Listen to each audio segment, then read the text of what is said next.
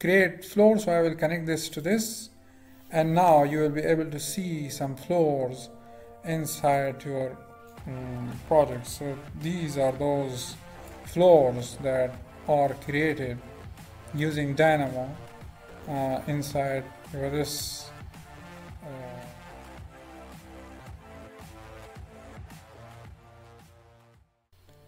okay, hello, here is Inamullah, and here in this tutorial what we will be doing is that we will be creating a rotating tower and Autodesk Revit using Dynamo, which is a visual programming tool. So first thing, we will open our project and architecture template in Autodesk Revit. After that, what we will do is that under Manage tab, we will click this Dynamo, and we will open Dynamo. So here I have Dynamo open. Now I will click this New, and to create a rotating tower, the workflow is such that first I need to create some points. So let me create a set of points. So I will use a node point dot by coordinate, and I will double click, and I will say that give me from 0 to 200, give me 11 points, and I will connect this. So here you can see that I have these numbers, and these numbers are 11 from 0 to 200. So if I connect this to this, so you will be seeing now that points are now created in this Z direction, and the number of points are 11.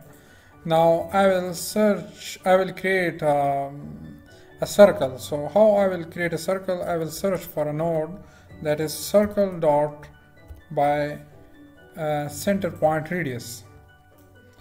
Now the radius will be 20, and if I connect this to this, so you can see that a circle is now created in this origin. Now what I will do is that I will scale this circle, and I will use a node, the name is geometry.scale. I will click this, I will connect this to this, and I will search for a node which is slider. I click this, and I will say that the minimum value is 1, the maximum value is 5, and the step is 0.5. And if I connect this to this Y direction, and I will make it 1.5. So now you can see that our geometry has been now scaled. So I will hide this. Now what I will do is that I will translate this circle to these points. So I will use a node that is geometry.translate. I will click this, I will select this geometry to this, and for translation I want that this circle should translate to these points. So I will select this to this Z direction. Now you can see that this circle is now translated to these numbers. Now what I will do is that I will rotate this geometry. So for the rotation I will use a node that is geometry.rotate. I will select this. I will connect this geometry to this. The origin is of course these points. So I will select this, and the axis is I want this rotation to be in the Z direction. So I will search for a node vector.z axis. This is that node, and for the degree of rotation I want a 180 degree rotation. So what I will do is that I will double click, and I will say to Dynamo is that I want a 180 degree rotation, but this rotation should be distributed in the number of floors. So I will say NF, and the NF, the number of floors are these these numbers. So I will search for a node that is list.count, and you can see now that if I connect this to this, so this node is giving me the number of floors or these points. So if I connect this to this, so you can see that this node is giving me a 180-degree rotation, but it is saying that the first floor should have 118-degree rotation, the next 36, and all the way to 180-degree of rotation. Now if I connect this to this, now you will be seeing now that our geometry has been rotated. If I hide its preview now, if I hide this node,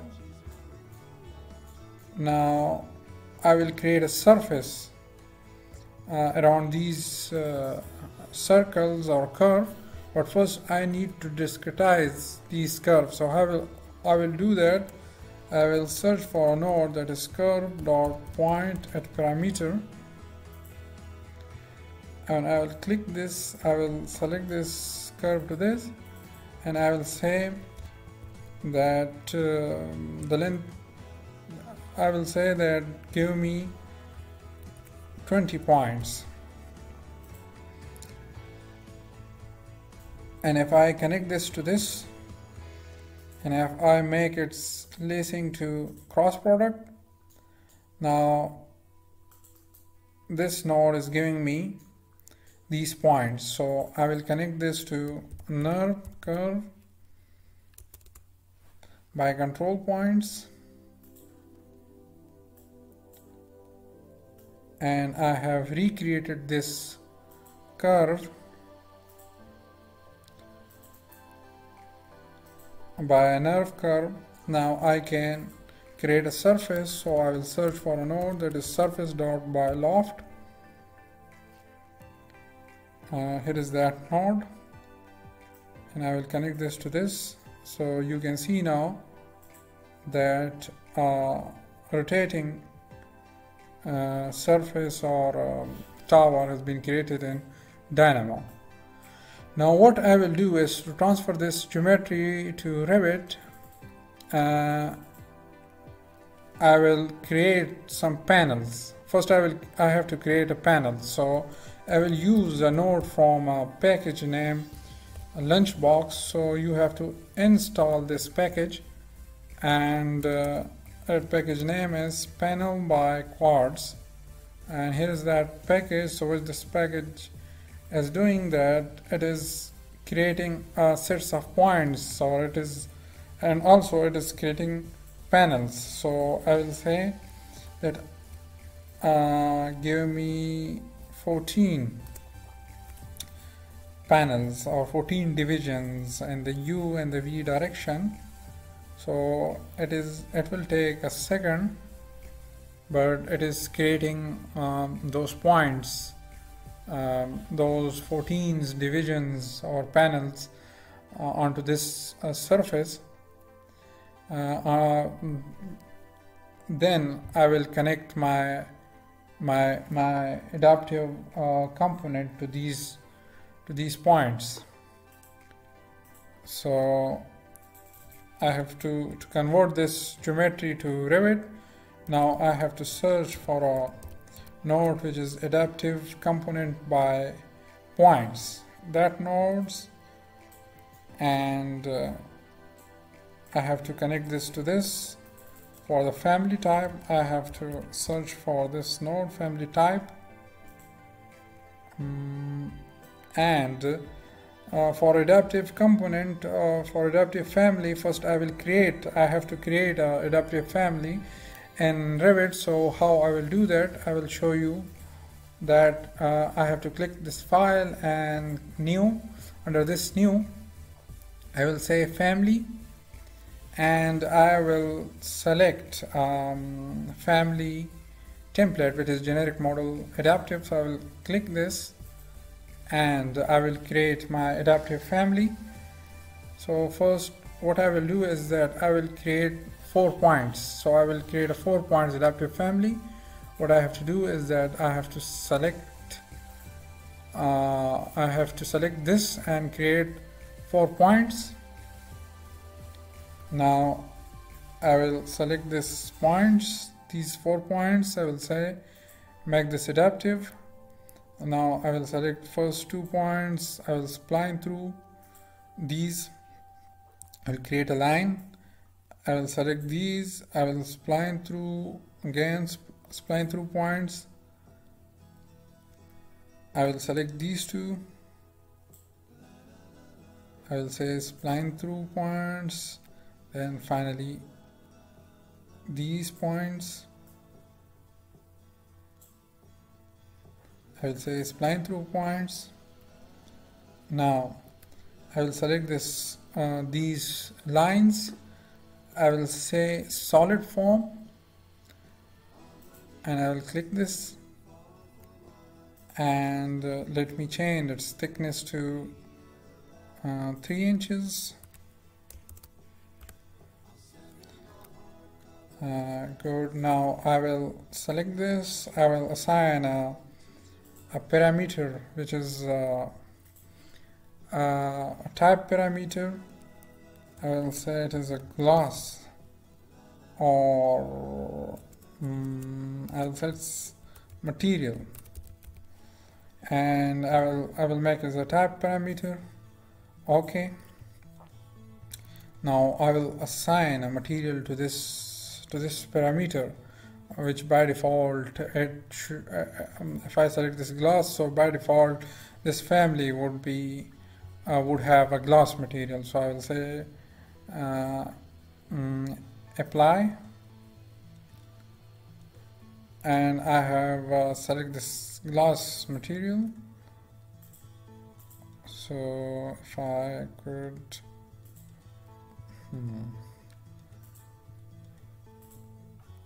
so let me change this material to, if I so let's see this is okay, I think. If there is any problem, so we can come back again and see. But now the name of this family is family 3, and let me load this family into my project, and make sure that I have I have my 3D preview. Now if I select this family 3, and if I connect this to this, so you will be able to see now that a rotating tower will be now created in Revit, and this adaptive family, which is family 3, this will be assigned to these points which are now which were created in Dynamo, and you will be able to see a rotating tower. So it's taking some few seconds. So let's wait. Let's have our cup of tea. I'm joking, it's not going to take this long, but just 5 or 10 seconds. So now here you go. You have that beautiful tower. Now you have to make sure that you have this shaded preview on. Now here is that adaptive family which we have created in this tower we have. Now the next step is that we will create a level inside Revit with the help of Dynamo and floors. So what will we do for that is that we will copy this node. First let me hide these nodes, the preview of it. So I will say hide all geometric preview, and these points as well. So I'll say hide this preview.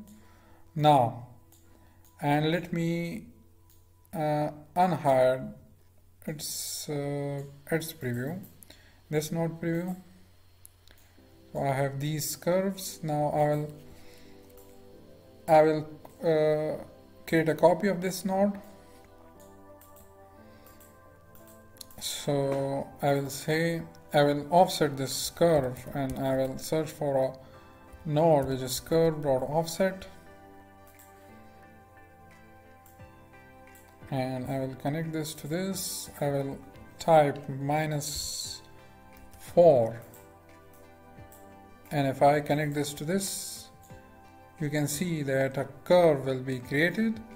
Now these are curves which are offset to this curve. Now I will do the same procedure, that I will discretize this curve as well, and I will say that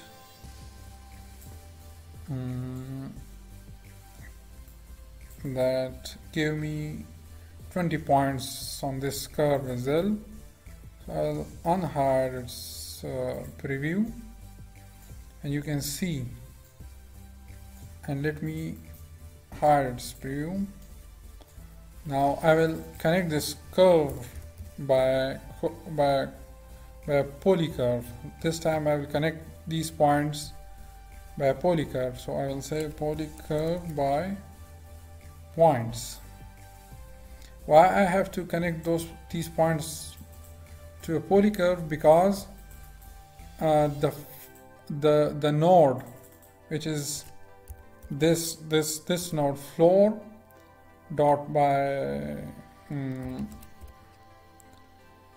outline type and level, this curve expect that I should connect a polycurve to this node in order to create a floor.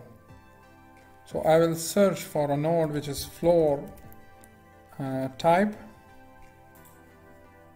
So I will say give me generic 12 inches, and I will connect this to this. I will connect this floor polycurve, and for the level, let me create some level in my Revit project as well. So the node which I will use is level dot by elevation,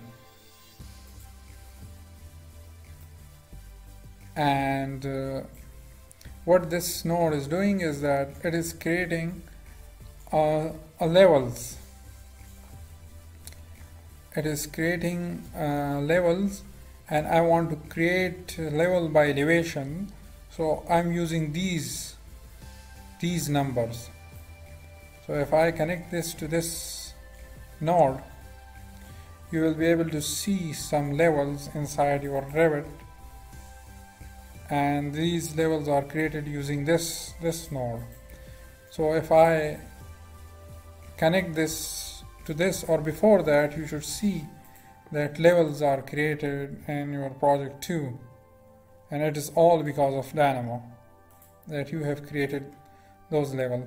So now to create floor, so I will connect this to this, and now you will be able to see some floors inside your project. So these are those floors that are created using Dynamo inside this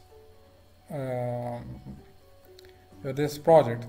So I hope that you have learned something. In the next video, what we will be doing is that we will be creating some beams and columns, and in the next after that we will be doing how to create windows, walls and doors. So I'm hopeful that you have learned something, and bye bye up till next video. Thank you very much.